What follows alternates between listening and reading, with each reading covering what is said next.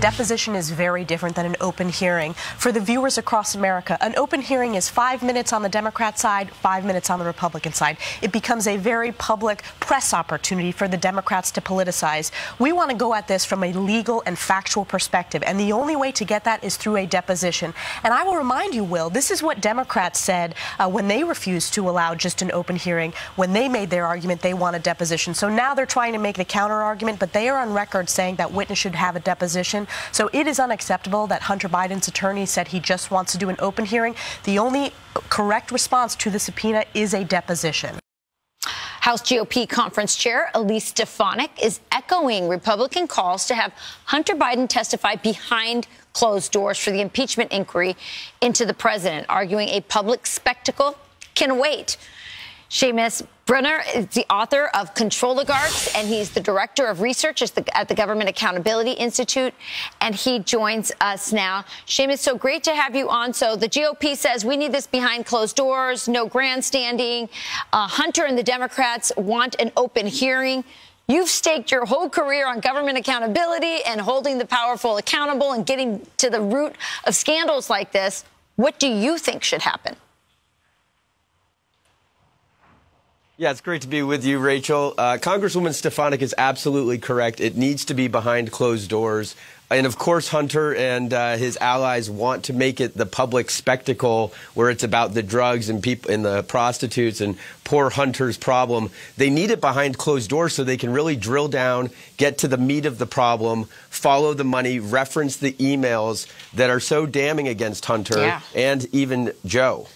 Yeah, you know, it's so interesting, this scandal. It seemed so obvious to everyone looking. I mean, you have his laptop that had all the emails. You had Tony Bobolinsky, his business partner, who said, yeah, we met with Joe Biden.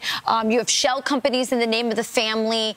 What else? You had 10% to the big guy in the emails, and then we found payments of 10% to the big guy, to Joe Biden, and going through, again, all these weird shell companies that no normal person has or puts in the name of their grandkids.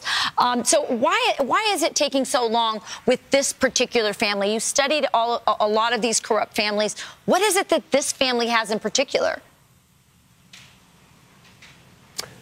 Well, the Bidens are very dishonest about their business dealings. I mean, for years, when we first broke this news in 2018, first they said, oh, it's crazy conspiracy theories. There's no way that Joe Biden ever talked business with his son Hunter. Even to this day, Joe Biden says that he didn't talk business, or if he did, you know, he never got paid.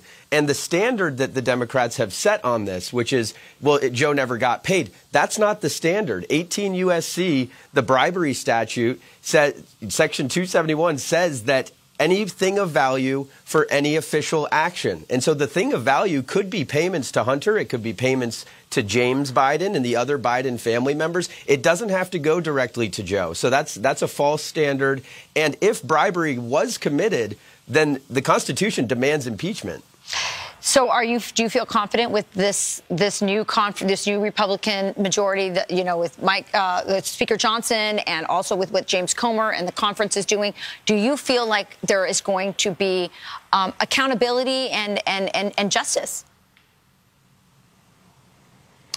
Well, you know, the disclosure and the transparency and knowing the true story is one form of accountability. But if they can get Hunter behind closed doors and really drill down on two questions, there's just two questions they really need to drill down on is, number one, did you ever talk to your father about your foreign business dealings? Now, we know the answer to that is yes. Now, Hunter's not been very honest about this.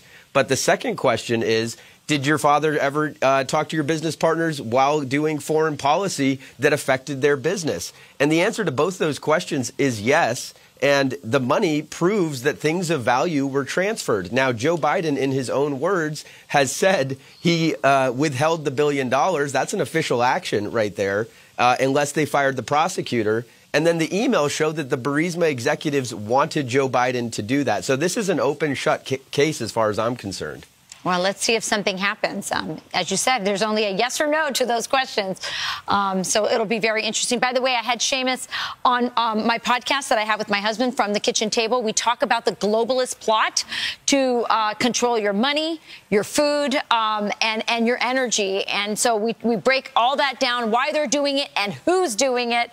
Make sure to check out that podcast with Seamus Bruner, and that's From the Kitchen Table. So thank you so much, Seamus. It was great having you on.